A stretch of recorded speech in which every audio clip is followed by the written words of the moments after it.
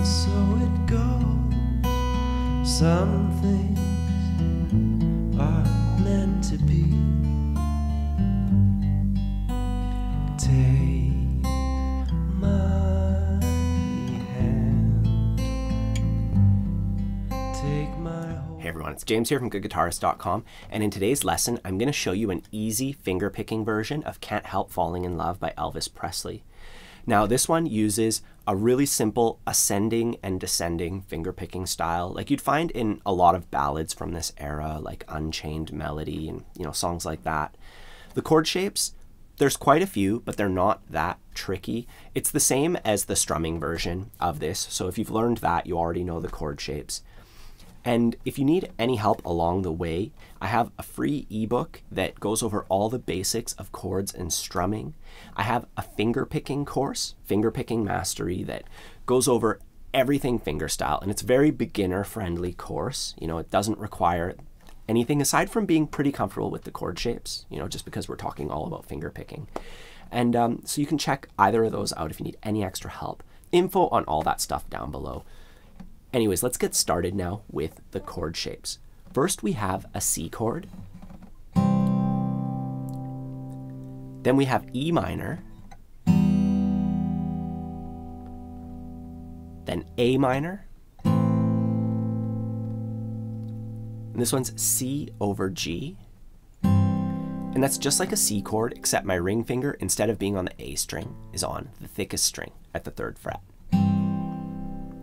Then we have the easy F chord, and we can leave our first finger down for that one.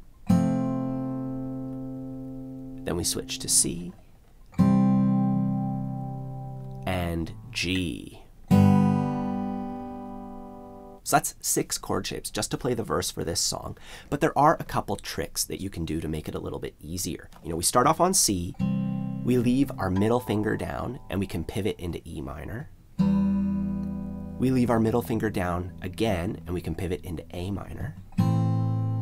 Then we only have to move our ring finger to get to C over G. And then we can leave our first finger down, and we can play easy F. Then we can leave our first finger and our ring finger down and get into the C chord. And then finally for G, I'm using an easy version where I just put my ring finger up to the thickest string and then my pinky. You don't even have to press it. Since we're finger picking, we only need to press certain strings.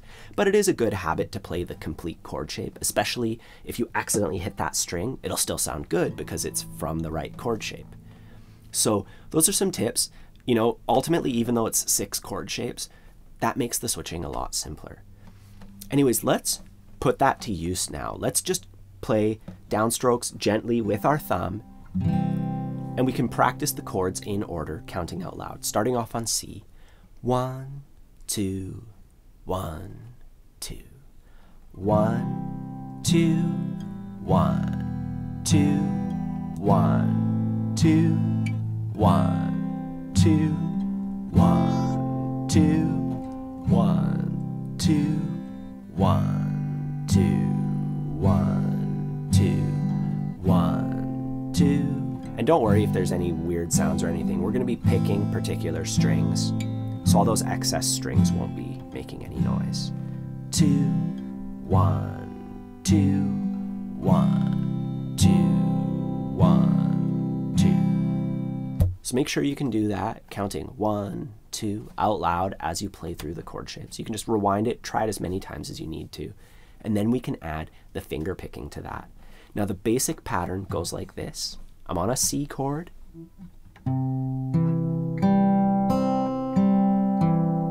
First thing we need to discuss is finger placement.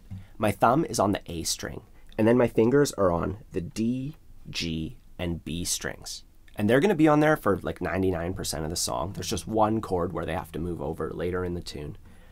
And our thumb is going to be following the root, which will either be on the A string or the E string. We'll discuss that in a second. For now, let's just get this pattern.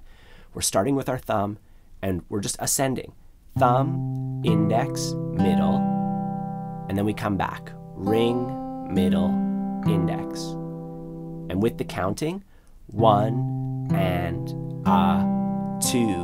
and 1 and 2 and Now when we switch to the E minor shape, our thumb is going to follow the root. It's going to go to the thickest string, but our fingers stay in the same spot, and we go 1 and 2 and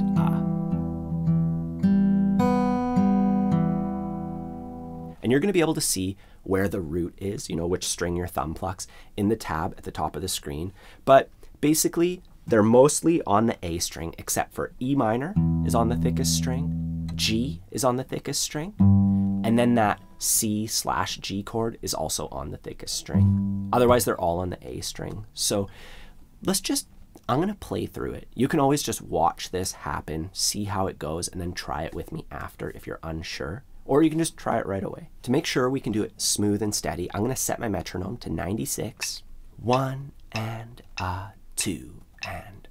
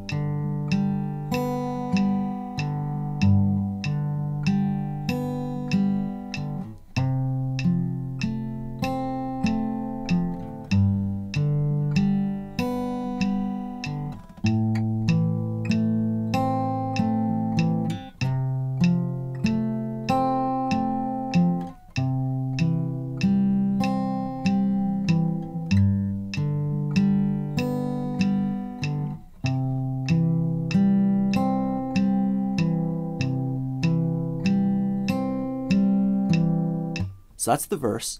Now the next section, the bridge, requires 3 additional chord shapes. There's a B7 chord. And for that one, we don't really need to get the top string. So if it's a bit much for you, you just need to get the 2nd fret of A, the 1st fret of the D string, and then the 2nd fret of the G string. And we get those, it's like a little triangle that we're making with our fingers.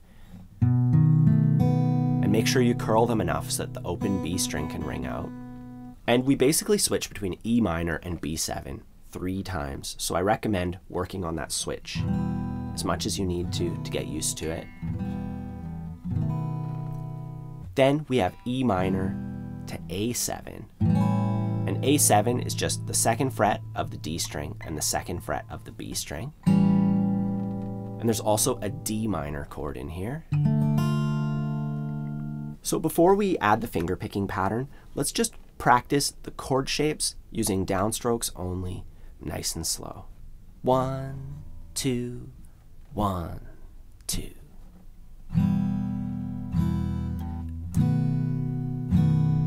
Surely to the sea. 2, 1, 2, 1, 2, 1, 2, 1. 2, 1, 2, 1, 2. So try that as many times as you need to until the chord shapes are working out and you can count along 1, 2 to the whole thing. And then we can add the picking pattern. And for the new chord shapes, B7, the root is on the A string. For A7, the root is on the A string, you know? So once again, for the most part, the roots are going to be on the A string. But then the D minor chord, everything's a little bit different for that. We have to move the entire thing over so that we're on the top 4 strings. So my thumb is on the D string, my index is on G, my middle is on B, and then my ring finger is on the thinnest string. And that might take a little bit of getting used to. So I recommend playing the A7 chord, even just plucking it like this, you know, with our thumb on A and then our fingers above it. And then when we switch to D minor, we move all our fingers over and we pluck that. So just going back and forth, just like that, just to get used to it. You know, switching the chord and following the chord shape as we, you know, moving our fingers. And you could even go from D minor to G, you know, because that's a bit different too. And then once you're comfortable with that, we can try putting it all together, starting off on E minor. 1, and a, 2.